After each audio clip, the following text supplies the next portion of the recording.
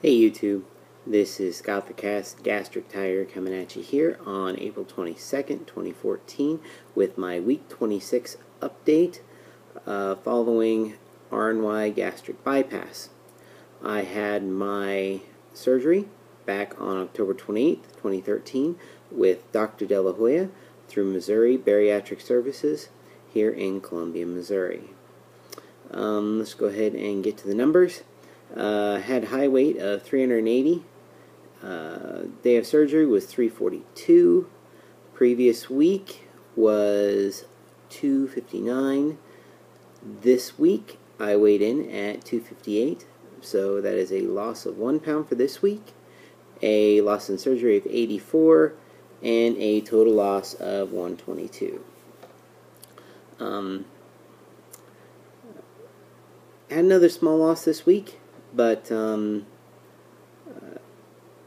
not really worried about it. I've just been sticking with the plan, doing my running and doing my diet, and actually on my dailies this last week I'm seeing some movement, so probably shaping up to be a big week next week, but for now that's what it is.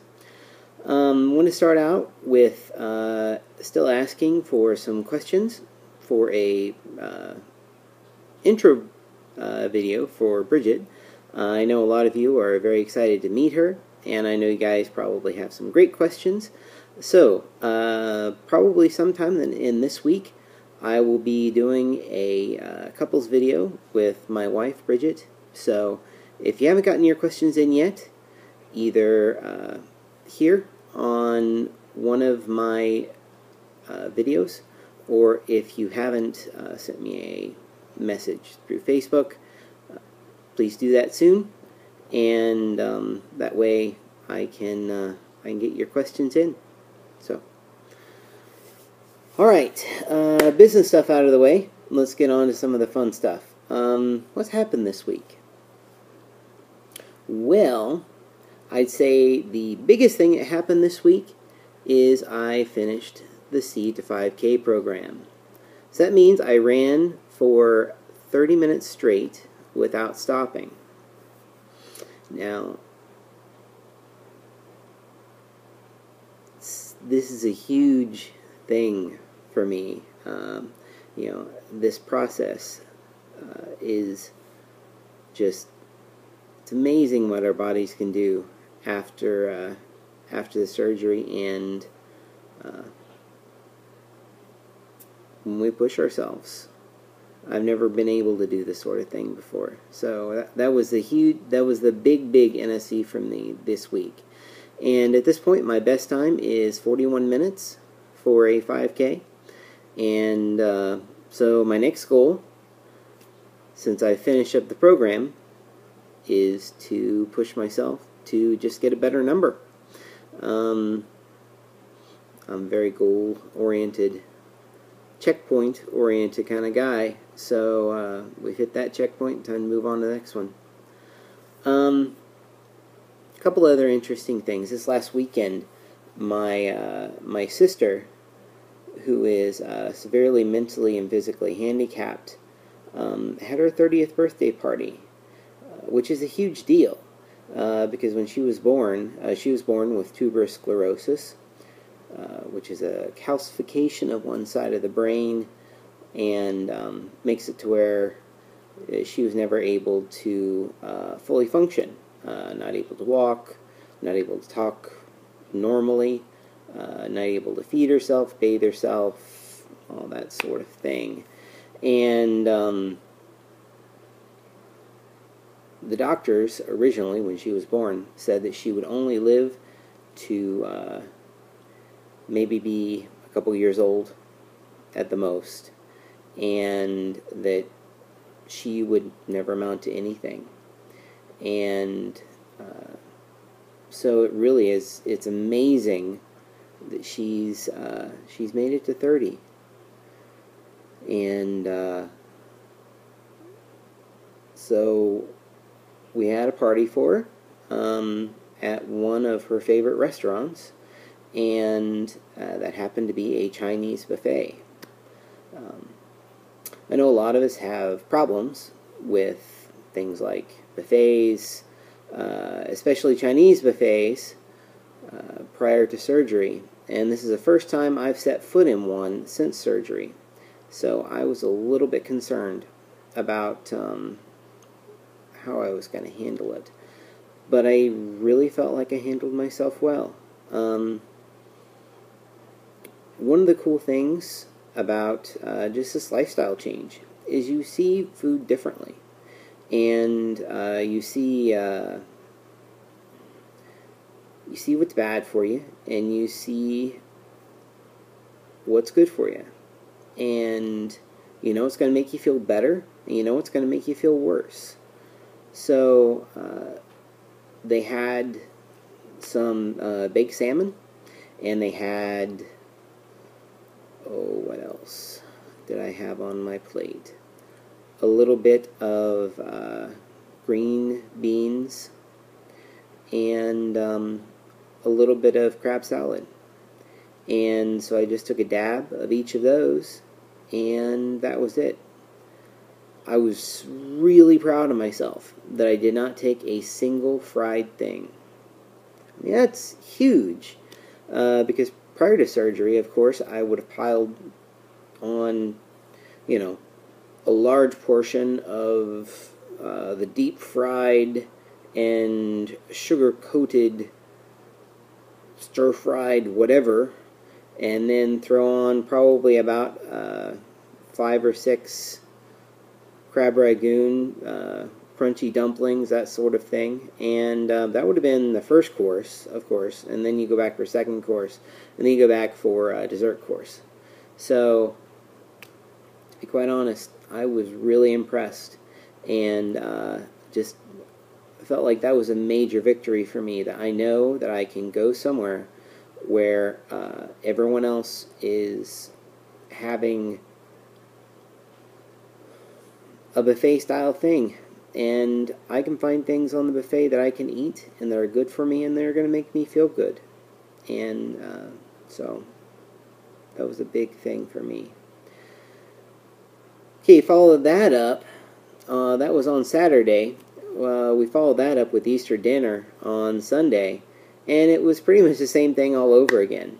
So, had a few ounces of ham and some deviled eggs, and that was pretty much what I had all day. I did have a bit of an issue when it came to the sweets. I did feel a little bit left out because there wasn't anything there for me to eat. So while everybody else was mostly consuming the second meal of the day, which was the dessert meal, I kind of hung out with my puppy and just kind of hung out in a chair in a corner. And once everybody was mostly done, then I came over and socialized. So, avoidance, not necessarily the best way to handle a situation like that, but at this point, not necessarily the worst either. So, alright. Third set of NSVs that are really kind of cool.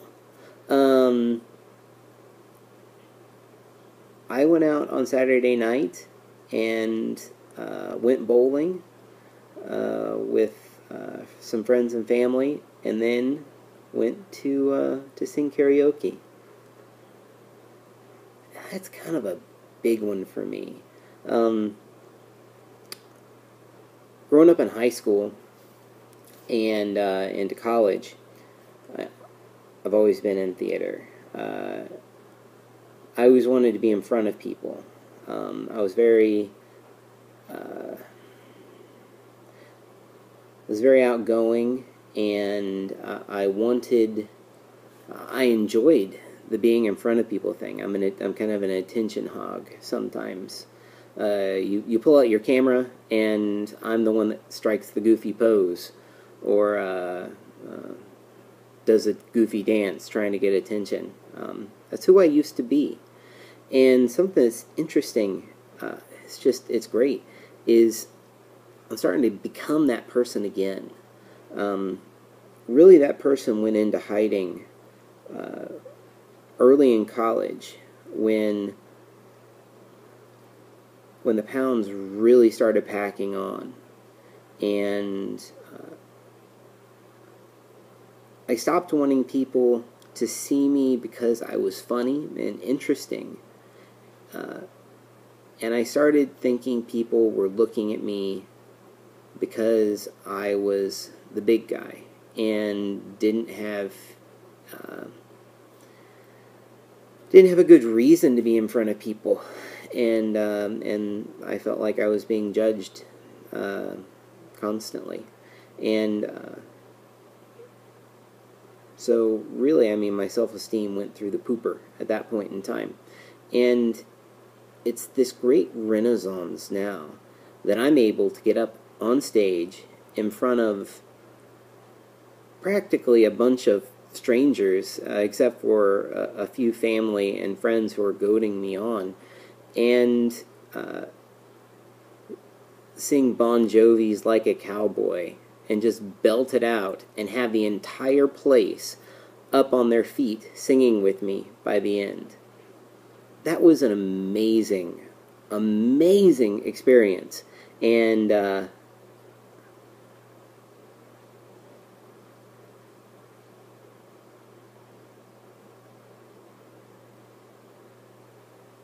guess what I really want to talk about is just coming alive.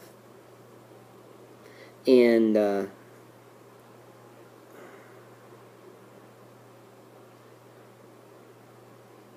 when I had this surgery,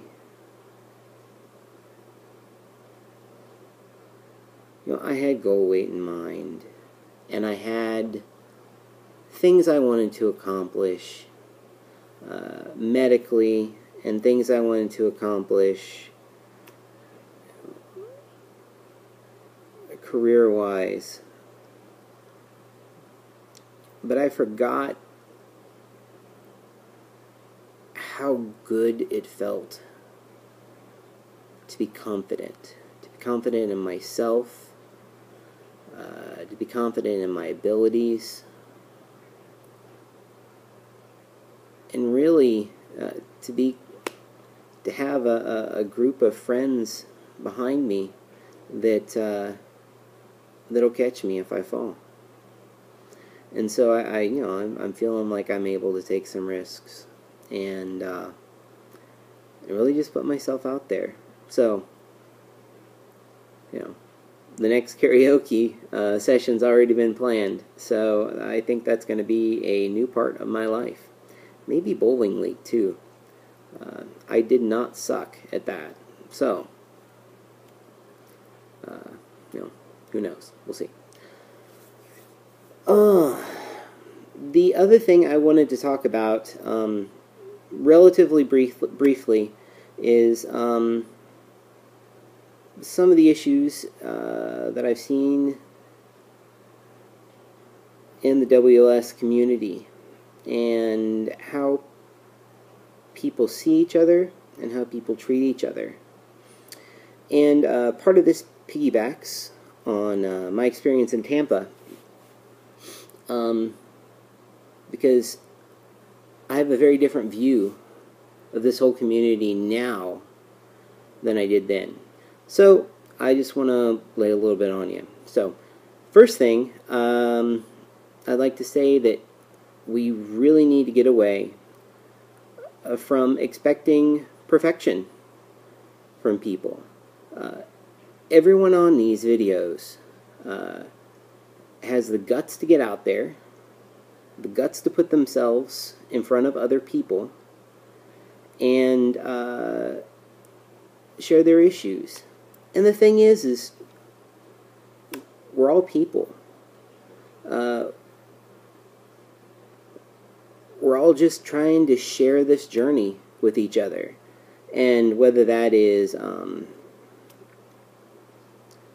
just trying to work some things out ourselves in our own videos, or if we're trying to share with other people who might be going through similar things and to give support. But really the point is we're all people, and we all have our own issues. You know, you don't, in my case, you know, and I certainly hope you don't put me on a pedestal, because I absolutely do not belong there.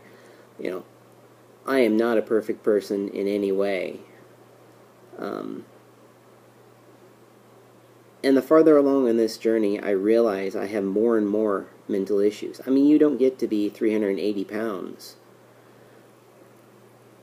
And being somewhat okay with dying young without having some pretty serious mental issues. So, give some people some grace, is really what I'm saying. If you don't like what they're doing in their videos, if you don't like their point, you can just unsubscribe. So, no need to be mean. Be good to one another. Number 2. Like I said, if someone's vids aren't your cup of tea, don't watch. If you don't like people that cuss, and you aren't comfortable with the topics that they are discussing, you don't need to watch their videos. These people are just trying to share their journey and be as authentic as they can. So, you know, every once in a while, I may, you know, curse. I don't do it often, but I am human, and that's part of who I am. Also, I'm going to have a drink from time to time, and I know that that's a bit controversial, but, you know, that's just part of who I am. That's just part of my journey, and working through figuring out who I'm becoming. So, number 3, really the point of this whole thing is for us to be here to support each other, and to give each other hope when there isn't, and to help each other through the hard times, and to give each other ideas of how to live this thing out better. The weight loss surgery bariatric life can be really tough, and it can be tough mentally, and it can be tough physically. So, you know, we need to be out there supporting each other and building each other up, not tearing each other down. So, really, that's all I had for this week. I do have a special feature coming to you. I have built up the courage to actually take a video of me with my skin showing. So, you know, look forward to that.